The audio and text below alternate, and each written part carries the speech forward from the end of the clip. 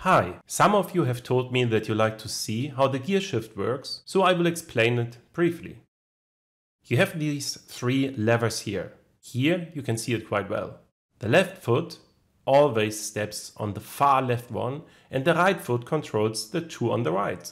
And with an automatic car, we only have two pedals. The pedal that is easy to press down is the gas pedal, and the pedal that's hard to press, which has more resistance, is the brake pedal. If you press this pedal, the red lights on the back of the car will light up, and if you let go of it, they will switch off again. And with the gas pedal, there are no lights at all. You only see here when the speed increases while driving.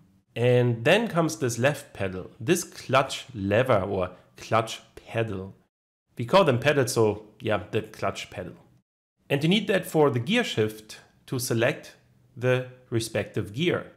If you don't press the clutch pedal, you cannot, you can shift into gear when stationary, but you cannot while driving. So while driving, you can only change the gear by pressing the clutch pedal and then selecting the gear you need at that moment. 1, 2, 3, 4, 5, 6 gears. The difficulty for any beginner is understanding how that works.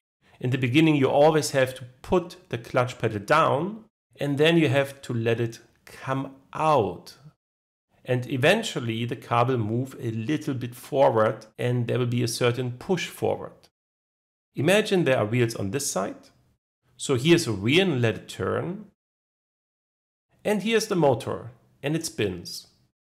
And through the clutch, when you let go of it, they sort of go together. I press the clutch down, they are apart, and when I let it come up, they go together and both spin. So the motor turns, being connected, it turns this gear, and this then turns the wheels of the car. And when you push the clutch pedal through, they are disconnected.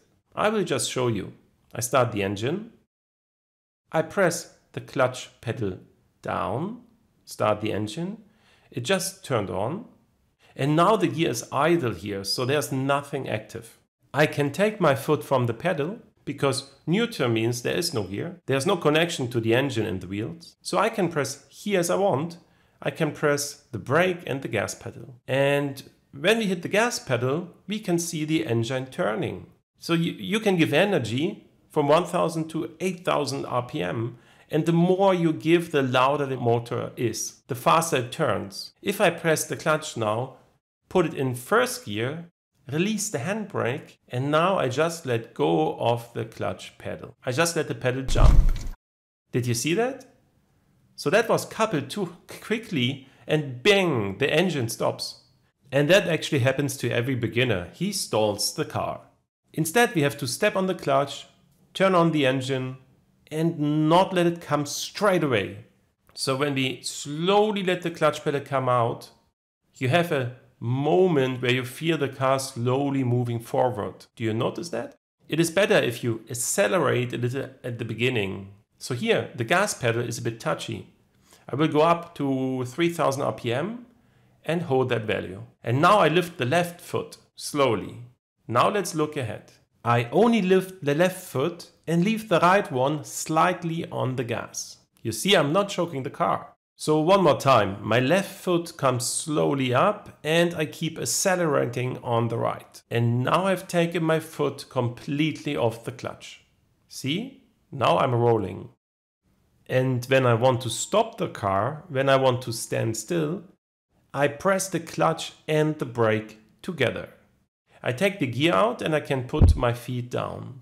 And let's pull the handbrake or the car will roll away. So you see, not that easy. That's another reason why I love automatic cars. You don't have to worry about all that stuff. Automatic is way better and safer than this here. But well, now you have seen how to handle a manual car.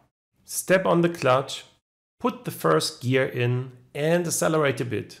Give a little bit gas.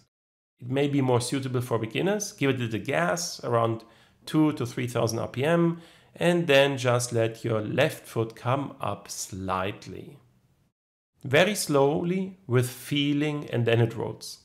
Yes, it's more or less simple, depends.